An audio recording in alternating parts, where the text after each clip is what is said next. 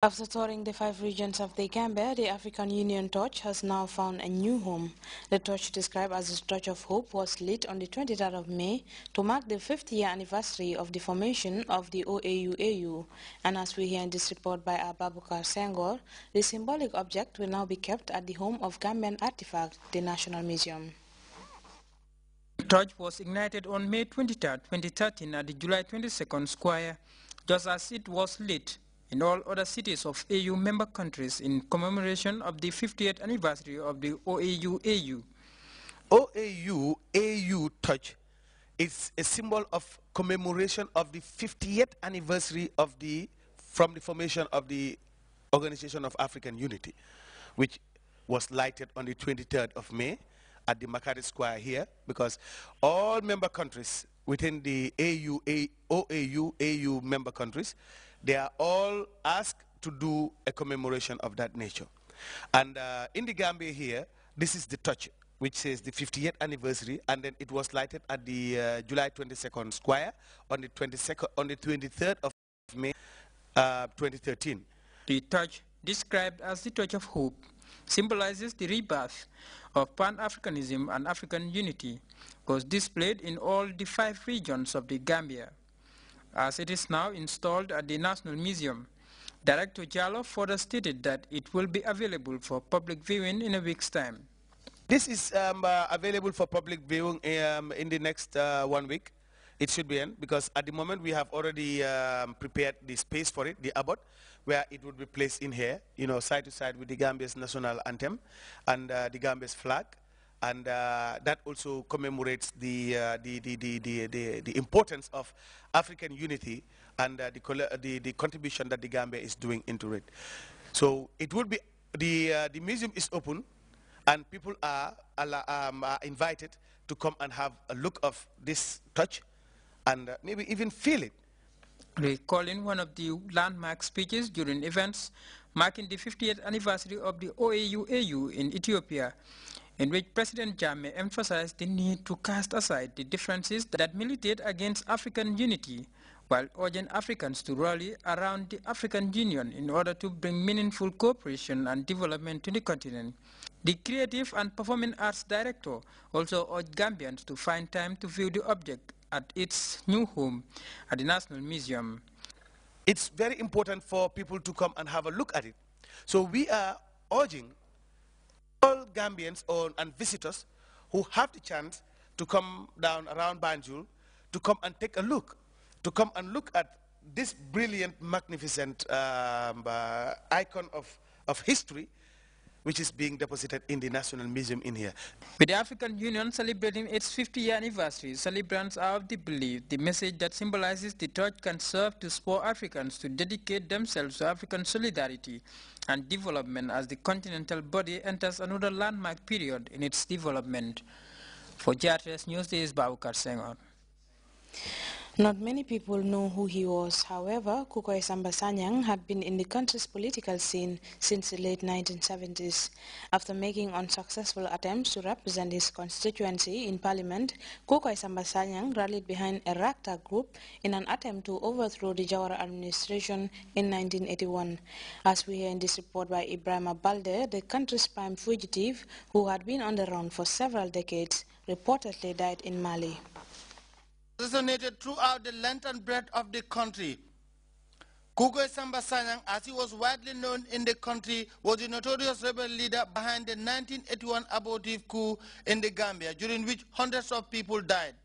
In his memoir entitled Karaba, Sadauda Karaba Jawara attempted to recount the horrendous experience he underwent whilst on holiday in England upon hearing the news that Kukoy has staged a coup against his government. In his book, he managed to publish the only known photo of the so-called 12-member National Revolutionary Council headed by Kukoy Samba Sanyang. The leftist NRC accused Jawara's government of being, quote, corrupt, tribalistic, and despotic, end of quote. They announced the suspension of the country's constitution to establish a dictatorship of the proletariat. The coup attempt ended on the 5th of August when Senegalese troops defeated the rebel forces. Sanyang took refuge in Libya, which had given him backing for the coup attempt. In 1995, the Farafenni army camp was attacked by half a dozen men who killed some Gambians and held the camp for several hours.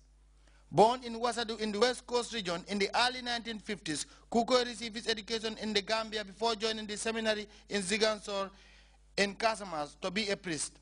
Kukoy abandoned the idea altogether and decided to switch to party politics and ran twice as a candidate for the opposition NCP in the 1970s and was unsuccessful in his bid. Throughout his life, Kukoy Samba Sanyang had remained elusive, circling around the greater Senegambia sub-region surreptitiously. In April this year, Senegal declared him persona non grata.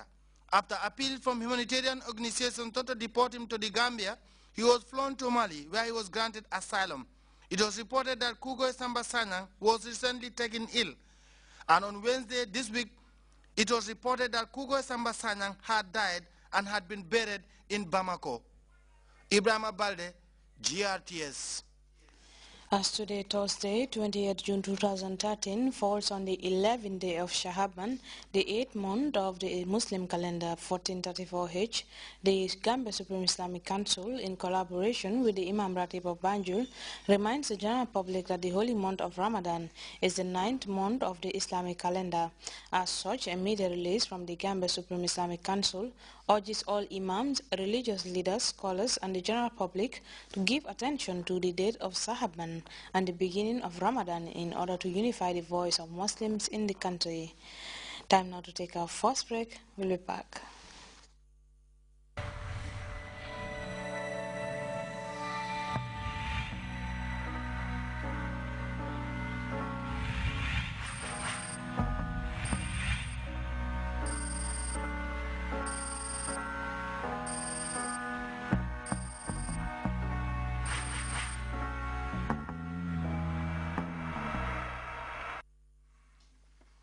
Welcome back.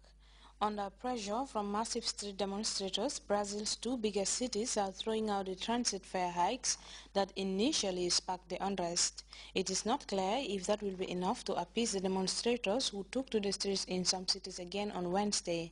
About 10,000 demonstrators clashed with riot police in Fortaleza as Brazil was playing Mexico in the Confederations Cup. The fare hikes are just seen as a catalyst of protest on much bigger issues. CNN Shasta Darlington reports. For nearly 2 weeks, tens of thousands of Brazilians marching through the streets night after night. A movement that started as a protest against the 9-cent hike in bus fares scores a major victory. Both Sao Paulo and Rio de Janeiro agreed to roll back the prices on both bus and metro tickets. But is it too little too late? We are fighting against corruption. We are fighting against the political system that is now. Flavio Sampaio says he joined the marches after he saw police firing tear gas and rubber bullets at peaceful protesters. Now he's marching for a better country for his kids. Recent demonstrations were marked by violence on both sides. Tuesday night, a group of protesters tried to storm the office of Sao Paulo's mayor, kicking through the glass doors. Wednesday, the city cleaned away signs of looting and vandalism. It's this kind of destruction that could really alienate people. Protesters broke in the windows last night. They burnt this guard station down. You can see not much left, but charcoal and broken glass. Some residents were angered, but this shopkeeper said he didn't believe it was the protesters who broke into his jewelry store. It was a gang, he says, that took advantage of the movement to steal and damage things. The movement has galvanized people across the country who say they're fed up with high taxes and a lack of services like health and education, while the government spends billions on the World Cup. The majority of marchers are young and well-educated. Mateus Pires is a university student and one of the organizers.